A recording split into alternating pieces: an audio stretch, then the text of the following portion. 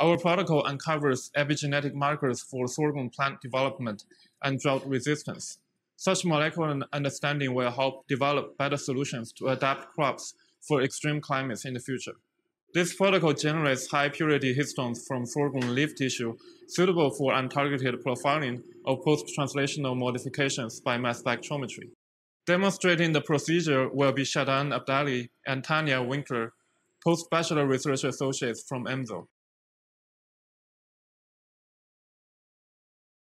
To begin, grind a few sorghum leaves with liquid nitrogen and store them in a 50 milliliter centrifuge tube at -80 degrees Celsius.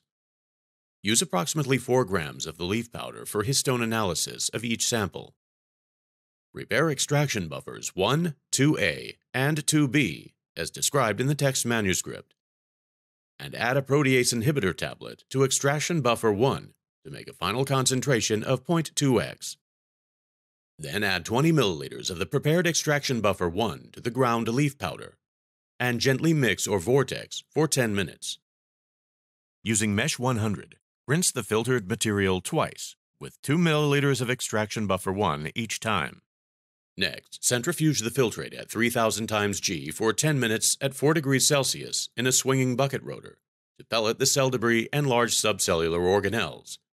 Simultaneously prepare extraction buffer 2A by adding protease inhibitor to a final concentration of 0.4x. Discard the supernatant without disturbing the pellet. Then resuspend the pellet in 5 milliliters of the prepared extraction buffer 2A. Incubate it on ice for 10 minutes with gentle mixing.